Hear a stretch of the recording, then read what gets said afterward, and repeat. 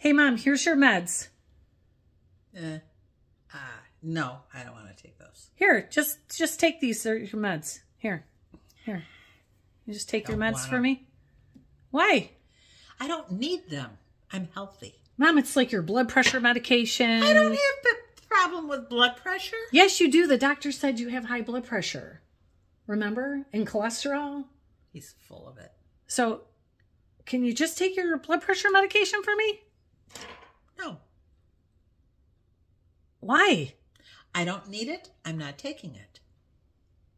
Oh, for Pete's sakes. So, a person with dementia, oftentimes, they don't even realize that they have a medical condition. So if you try to tell them that they have something like high blood pressure, but they don't believe that they have high blood pressure, there is no convincing them. What you're actually doing is starting an argument. So rather than trying to convince Mom to take her medications, you could try a different approach. Maybe say something, have some fake pills of your own, like maybe some M&Ms or Skittles, and you could say, hey, Mom, let's take our beauty treatments together.